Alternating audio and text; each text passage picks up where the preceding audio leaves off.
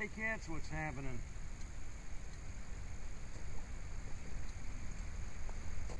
I love riding this time of year, the fall. The weather's kind of cool, it's good riding, the Evo runs like a top, and it's fun just to ride down these rural roads and watch the leaves blowing across the road and such. My topic for discussion today is going to be the biker wallet chain. Before I get started though, a little story goes way back. There was a rally or a weekend biker bash party thing that I went 2 years ago. It was called the Kamikaze, and it was way out in rural Ashland, south of here. Probably about a 30-minute ride to get there. And the guy had the biker event on his property. He charged, I don't know, $15 I think to get in, and you could spend the night, set up your tent. The whole front of his property was, there was a big lake there, and there was a dirt ramp, and the best thing about the party was in the afternoons they would have the jumps where you could take your motorcycle, run down the hill, go off the jump, and land out in the middle of the lake or the pond in his front yard there. And hundreds of people would come there and camp everywhere. It drew a pretty good crowd. And then in the evenings they have these concerts. And they had a stage there with a couple of semi flatbed trailers, and the band would play up there on the stage. And everybody would stand around. There was no seats or anything. You just stand out in the yard and watch the show. So I was standing there, and I was in the crowd.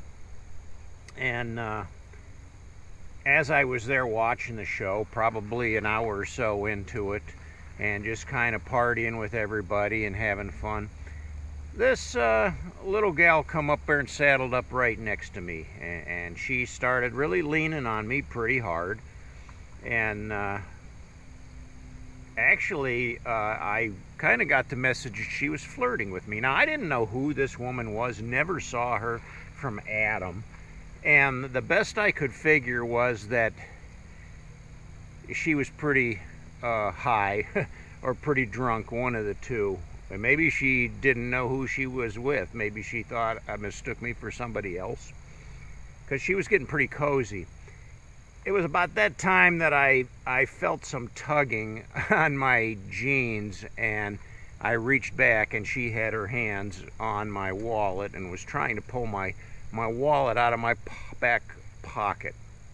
I had my chain hooked up and everything, so it's almost like a security alarm, you know, when somebody's yanking on your chain, you can feel it. And so it didn't take long before I turned around and gave her who would have it, and she took off running through the crowd. She was obviously a pickpocket and trying to play on my love strings or something like that, and keep my attention away while she pulled my wallet out. Now, she can get away with anything, thank goodness. But thankfully I had my wallet chain hooked up, and all was well. So what's the history of the wallet chain? You can see mine here, my keys, my chain. You might say, gee, Itchy, that's a pretty beefy chain. And it is. When you buy a biker wallet at these events, say you go to a swap meet or something like that, somebody's always going to have a table where they're selling biker wallets, and they already have a chain hooked to them. Some of these can be pretty cheesy. You may have to shop around to find a decent biker wallet, a nice heavy leather one, and we're yet to find a decent chain to go with it, because the chains that come with these biker wallets are so weak and frail. I mean, you could like pull them apart with your bare hands. And they got those little spring clips like on the end, which, you know, don't hold up to anything. You know, some of you guys might have said, gee, Itchy, your wallet chain looks pretty beefy, and it really is. I had bought my biker wallet many years ago, and it came with a little flimsy steel chain that you could have like pulled apart with your hands, and then it had these little springy clip things on the end that were just worthless. So those came off right away. I went to the hardware store. I bought this beefier, almost like dog chain, heavy chain, and I just kind of fabricated my own wallet chain. I have this leather belt loop thing here, and I also have a key fob thing attached to it. I can easily take my keys on and off with this particular thumb thing. Now attached to that is my chain, and I have one of these threaded chain link things that I can take on and off easy enough. But I put it on there, and if I screw it up real tight, somebody's really going to have a hard time fiddling with it without you knowing about it. So that's kind of a semi-permanent connection to my belt and to my wallet chain. On the other end of my wallet is my wallet, and then I have one of these clips, which I'm not entirely happy with.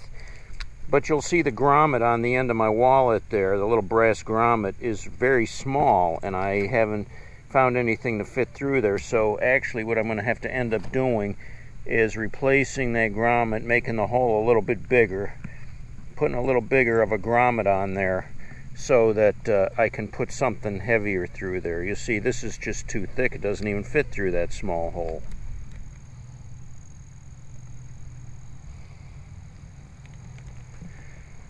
Now, part of the history of the wallet chain, believe it or not, some of the 1% clubs, and this may be a secret that isn't really out there to the public, but they used them as a weapon.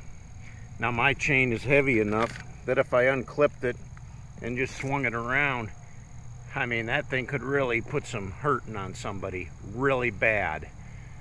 And that's what they had used them for in some of the biker battles in history of 1% clubs. Now, other than that, it's just kind of been a style thing for bikers. A lot of old school bikers wear them, and I don't know about the younger guys on the sport bikes, if they're still wearing them or not. I haven't really seen it. But also some of the punk movement, you know, the guys with the black hair and the eyeshadow and everything, they like to wear the biker chains just as a style thing. I've seen all kinds of them. I've seen some real fancy biker chains that probably cost a little bit of money. Cool if you're into a neat style and spending some cash. Me, I just go for the dog chain at the hardware store. Grab a couple feet of that and I'm good to go. I've seen one here that's made out of a motorcycle drive chain.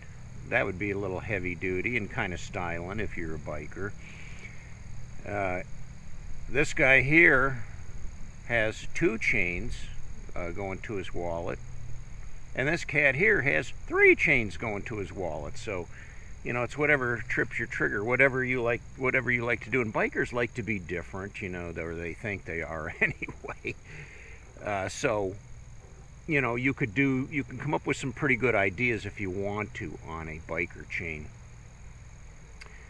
I've never had my wallet fall out of my pocket or even come close to it. I guess I, you know, always wear the Wrangler jeans that have a deep enough pocket, and once I slide my wallet in there, it's pretty much stuck in there.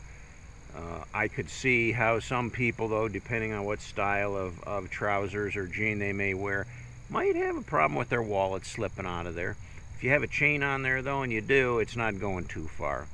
I have pulled my wallet out of my pocket a couple times and fumbled it, and it fell and swung on my chain, so I just pulled the chain. I don't have to bend over to pick it up, so I guess that's another perk to having the biker wallet chain.